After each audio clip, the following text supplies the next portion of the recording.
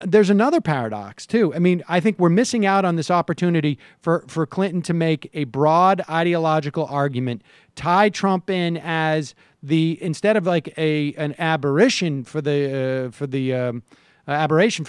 Republican Party, he is indicative of the Republican Party. Instead of making that argument, she's saying he's, sui generis, as they say, but simultaneously, not just what's happening in the States, she gives a speech yesterday, which is, if you had told me that she is going to hit these points in August of the general election, I wouldn't, 2 years ago, let's say, okay, before I knew that Bernie Sanders existed, as a candidate, before I knew that Donald Trump was going to be a candidate. If you were to tell me that Hillary Clinton would go out there, be forceful and specific. I mean, let's listen to just forceful and specific on debt-free college free college for people who are of, $125,000 households, $125,000 and lower. Coming out for raising the minimum wage, all the parental leave and whatnot, but coming out forcefully against the TPP. And I didn't know anything else. I would have been like, Cliff, you know what? You got to check yourself into a hospital right now because you're insane. That's crazy. And listen to what she said about the TPP yesterday. This is her speech in Detroit. It was a long litany of, people can say, like, I don't believe she's going to do any of this. All right, well, good enough. But I'm saying in terms of rhetorical, this is a long list of very progressive policies she's laying out there.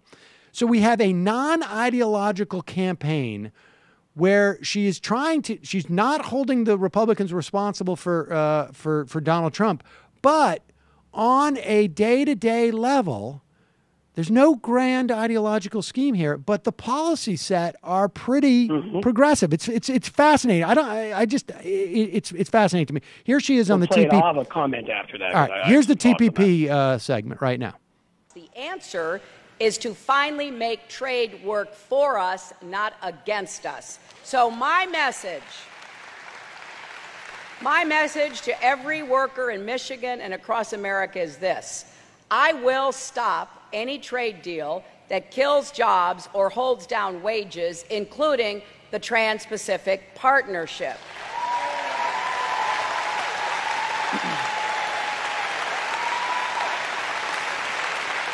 I oppose it now, I'll oppose it after the election, and I'll oppose it as president.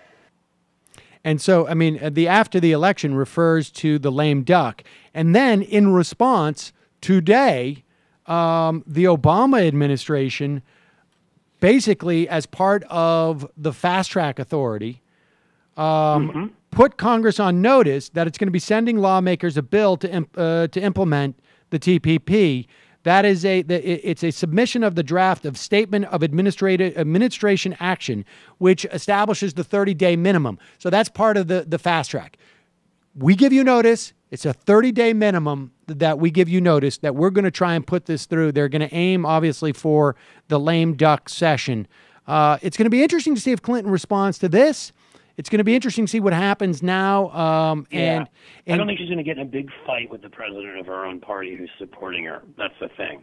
I mean, we'll have to see what she does. But she can stand up and say in generic terms that she'll oppose it without, like, showing up to man the barricades. You know what I mean? Right. And the question is... that may affect certain congressional, obviously, that gives cover to certain members of Congress to oppose it. There are 28 House Democrats who supported Fast Track. And for the House to pass this, Ryan is going to need those 28. And when Clinton comes out and says she's against it, right, it sort of like unshackles them to vote against the president. Now that's the key thing there. So that's the key thing, first of all. But second of all, and this is, again, an argument I've been making for a while, and I think this is based on history, at least my understanding of it, which is there have been a lot of Democratic presidents, and we don't always know what their true feelings are. You know what I mean? I mean, sometimes they evolve in different directions. You could say they devolve. It really depends what you think. but it's always the culture out there surrounding them where the strength is on various issues and movements overall in the party that determines really what happened. They can read polls, you know what I mean? And that's why I've always my point about Hillary Clinton has always been, there are a lot of people who said she was the person, people I know that worked in the Clinton administration, progressives, who said she was to the left on most of the issues. There are other people who certainly in the years since have said she's moved a lot to the right. The thing is that if she's up there saying these things now, she's realizing, A, she needs to do this to keep her coalition together, but B, most of these things are very popular even beyond the Democratic Party. She gets it in a way that Obama didn't and maybe shouldn't have as much because, look, there wasn't a movement against other trade in the past the way there is against TPP. There wasn't a movement, demanding overtime and a minimum wage increase. There was, but not with the strength it has now, or increasing Social Security, or any number of issues.